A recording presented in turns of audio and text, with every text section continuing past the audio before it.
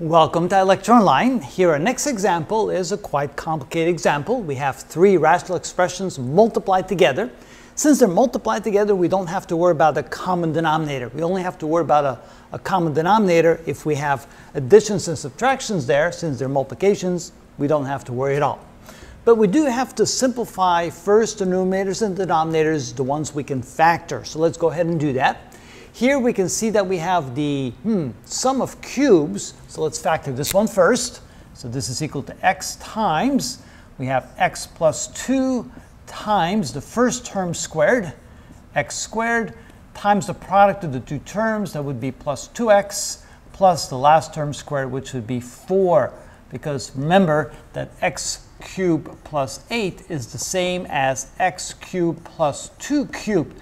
Oh, this is a cube here. So you can see it's the sum of two cubes.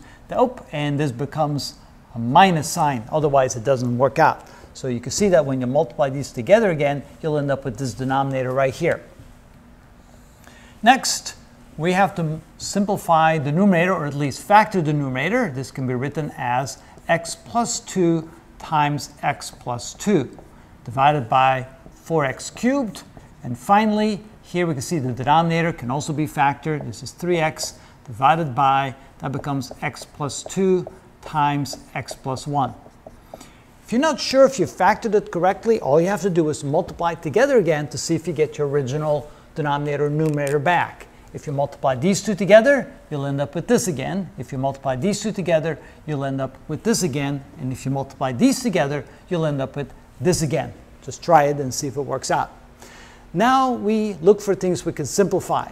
Notice we have an x plus 2 in the numerator here, and we have 1 in the denominator. Since it's multiplied here, we can go ahead and factor these out, cancel these out, so this becomes 1 and 1. Here we have an x plus 2 and an x plus 2. Again, those cancel out.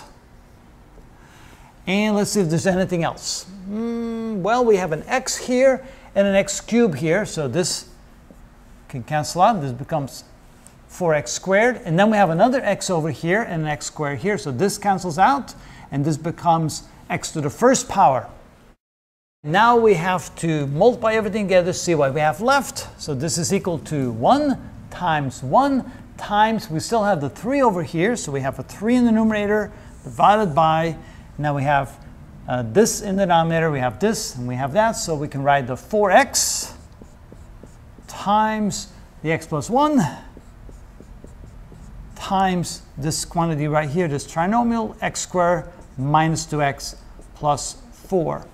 And that's the simplest form we can write this, so that is the simplified form of our original expression. And that's how it's done.